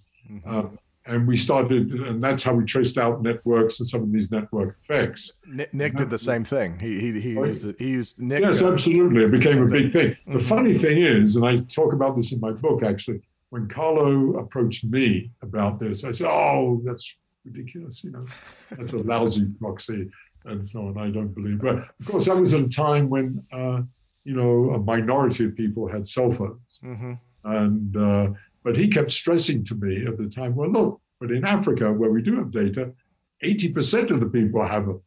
So it's maybe a good proxy. Anyway, he I eventually turned around and I became a big enthusiast. And indeed, many social scientists now, of course, use it. And it's much harder to get hold of the data and so on. It's proprietary issues and all the rest, privacy. Anyway. So that's my answer. It's not a very satisfactory one about the networks, but it is an area that requires a great deal more work, I think. One last thing on that, though, before I go to the second question, and that is that one of the things that almost all, I would say, people who do network analyses ignore is the city. That is, or to put it in a slightly different way, that, they draw these marvelous diagrams of, you have a node, which is a person, and then all the lines connecting them to their friends and so on. And they're just these topological pictures. But of course, what is neglected in that is each one of those nodes, each one of those people has to be somewhere. You have to be in your office, you have to be on the toilet, I don't know, you have to be in your kitchen. You have to be in space. You have to be somewhere in space. You have to be in place. You have to be somewhere. And that is constraining. It's not arbitrary. It's not, you can't just have arbitrary social networks because you've got to get from A to B. You also have to go take your kids to school. So there's these social constraints on the structure. Anyway, that's just a side comment and something I feel quite strongly about because it's crucial in the theory of the city. Well, I won't. We won't go down this tangent. Maybe this will be another conversation later. But the phenomenology of space is something that's really interesting to me. Yeah, me too. Of how we understand what is that experience like to be in space. We can maybe understand the physical properties of it, but how do we understand space itself, and then how we have that experience of what it's like to be in space and how we are in the world and different ways of thinking about that. And I think when you think about that, it's such an abstraction, but it's something that's super, super real. An example of that is, many people recognize this without recognizing it during the pandemic, when many people were in lockdown, they had to do everything, working out, eat, work, leisure, etc., in the same space. Yes, and that has impact on your interactions with other people, much less, or not to say the least, for your psychological impact. And we find that the dimensions and limits of space and the experience of that at a phenomenological level have far powerful utility that we just don't even recognize. And there's a lot of utility there. Absolutely. So, no, as I say, so it's one of the things I often stress because it's mostly neglected. And certainly just from my urban perspective, let alone the kinds of things you're talking about, which are part of our social life and psychology. It plays just a really crucial role. Yeah. And, we need to spend more time thinking about it. Yeah, I totally agree. So to the last question, land it home for us. What is the grand unified theory of cities and sustainability? I think you devote the last chapter on this. I sort of left it all hanging in the last. It's an anticlimactic ending, right? Is it kind of just this cliffhanger? I sort of built up because one of the things. So let me very quickly go through this. We didn't talk about the growth of cities, but it works in the same way as the growth as a template. The growth of organisms. That is, you have something now called. So I'm going to go through this very quickly. Sure. Social metabolic rate, which you can imagine is sort of some generalization of your metabolic rate. Your metabolic rate is sort of the food you eat. What's the city has food, obviously, it has energy coming in and all the multiple things that is part of what a city is. So that's social metabolic. It's all the most of the metrics I talk about that scale. And that gets apportioned between, on the one hand, repair and maintenance of the stuff that's already there. You have to repair the buildings and the roads.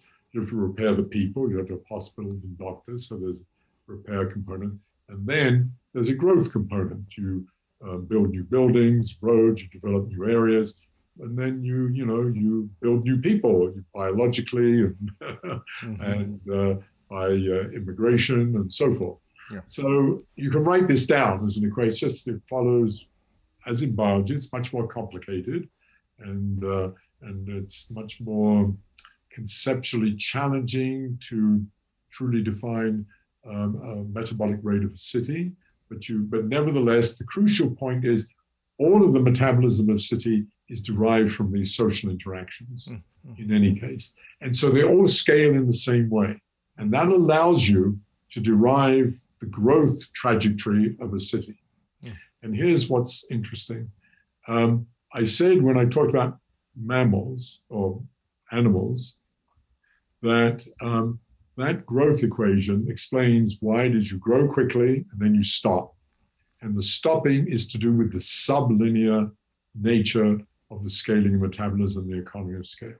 Now, if that were to be taken over, if you really believe that a city was some superorganism and you just took that over, that would be crappy because in fact it would violate, that goes against all the sort of paradigm of modern socioeconomic development. It's the great thing that we discovered at the end of the 18th century, the exploitation of fossil fuels and the discovery of capitalism and entrepreneurship and so on has allowed this huge explosion. And we have now this paradigm that you have to have open-ended growth.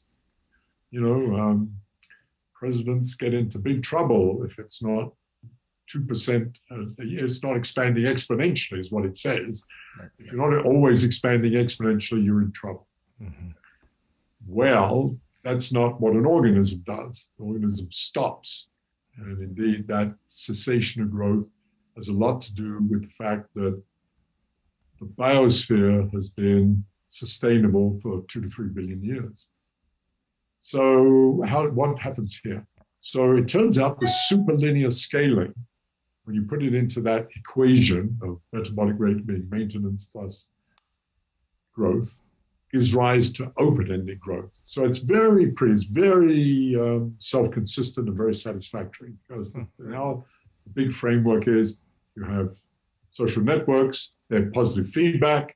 Positive feedback gives to superlinear scaling. The bigger you are, the more you get per capita. And superlinear scaling leads to open-ended growth. That's what we see. Lovely. So it's very nice. Except it has a hidden problem. And that is that two things. One is I haven't talked about. In biology, the bigger you are, I mentioned pace of life slows down. In social networks of this kind, the bigger you are, the pace of life increases. So first of all, life is getting faster, which you certainly feel viscerally. Life gets faster. So there's already that problem that's getting faster. But worse is that this open-ended growth has built into it something that we call technically a finite time singularity. And what does that mean in English? Finite time singularity simply means that as this thing grows, it will grow to some socioeconomic metric like the GDP or the number of AIDS cases, grows faster than exponentially and goes to infinity in some finite time, which is crazy. That is, that in some time in the future, 5 years, 10 years, 500 years, socioeconomic metrics have become infinite, which is crazy. And of course, the theory tells you what happens, that if you get close to that singularity, you collapse. The system collapses. So what do you do to get out of it? You realize that what you have to do is, first of all, recognize that your growth has taken place within a given major paradigm shift or major innovation.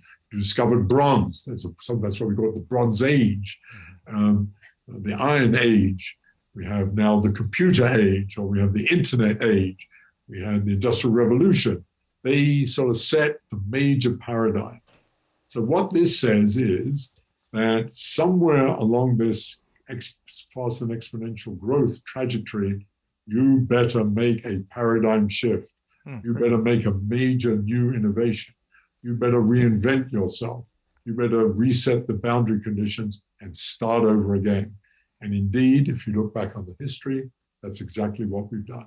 Each time we've grown, we again make a major transition to something new. We discover coal, we discover oil, we invent computers, we invent the internet, and so on. This resets things. That's great, and that's what we've done. Except, again, there's a major challenge, and that is that, yes, we can do that. And maybe that's not surprising to many people. We need these sort of cycles of innovation. But what may be surprising is you have to do it faster and faster. Theory says that, yeah, you can avoid it, but you have to do it faster and faster. And so the time between, so just to give you an arbitrary example, it may have taken 100 years to make a major innovation 1,000 years ago. Now it takes 15 years. So you've got to make that adjustment faster and faster. And the question, can you keep up with the accelerating treadmill of life? Are you going to have sort of a socioeconomic heart attack? And so that's the big question. And it's a time issue. And the question is, what is it that's going to get you out of that, and how do you do that? And in my book, I sort of left it at that. I sort of left it to the reader to draw his or her own conclusions, and sort of as a challenge to think through what it might be. And that's my next phase. And that's what I'm very interested in now, is really coming to terms with that and to really make it more precise. First of all, the whole argument more precise. And secondly, to start thinking about new scenarios, different scenarios, what it really means, should we take it serious, and so on. I mean, all the indications seem to be that way. And by the way, I totally speculate that this whole era, this whole bizarre political era we now live in, not just in the United States, with Trumpism and authoritarian sort of rule rearing its ugly head, it's across the globe, is somehow a reflection of this, and some reflection of anxiety caused by this. Unconsciously. I mean, obviously this is total speculation. Sure. Yeah. It's so interesting. Like it's just a big credit to your brilliance and how wonderful you are explaining things. But reading the book and hearing you talk about it, it's so interesting. It's one of those things that it gets in your mind and it just doesn't leave. You can't unsee it. You can't unhear it. And for that, I'm so grateful for that. The book is called Scale: The Universal Laws of Life, Growth, and Death in Organisms, Cities, and Companies. And it is fantastic. Where can people find this book, and where can people find you and all of your work? Yes, well, you can get it on Amazon, of course. I think the hard copy is now, it seems to be coming to its end. I'm not sure. I don't know if they're going to reprint or what they're going to do. I don't know. I haven't been in touch with them, actually. But there's paperback is available. And by the way, it's translated into, 15 or so languages. Oh, that's wonderful. Which has been nice. I mean, it's weird to see it in Finnish, for example. And there are 3 Chinese versions. Oh, wow. Interesting. Oh, that's wonderful. But anyway, so you can get it on Amazon, I'm pretty sure. And it is in, apparently people keep telling me they do see it in bookstores occasionally. And what was the last question? Where can people find you and your work? Oh, where find me? Yes. So I'm at the Santa Fe Institute, and you can find me easily on the web. And I'm happy to, I'm not good at responding quickly. You may have discovered that. I don't know. You responded. You responded very fast. I'm very mixed about it, because I'm a 20th century person, and I've never really adapted to email and even text messages. Really, I mean, I do them all, but I like to write letters still. I was brought up as a letter writer. And I can't get that out of my system somehow, so it takes me a while.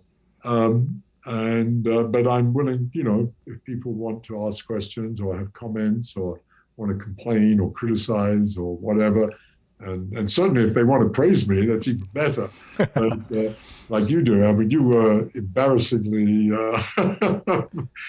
It's credit to your hard work. It really is. But yes, no, they can get me. I'm at the Santa Fe Institute. I'm on the web. I'm gbw at santafe.edu. And I try to answer, but it's hard. I do get a lot of correspondence. Yeah. But anyway. Yeah. Geoffrey, big thanks to you for coming on and for talking with us about your wonderful work and your book. And so I just can't say enough thanks. So I greatly appreciate it. Thank you, Xavier. I really appreciate you inviting me and for your good questions and continuous dialogue. I really enjoyed it. And especially for the flattering of me. It's great. It's always good to get good positive feedback. What can I say? Of course. Thank you. I appreciate that too. Okay. Thank you.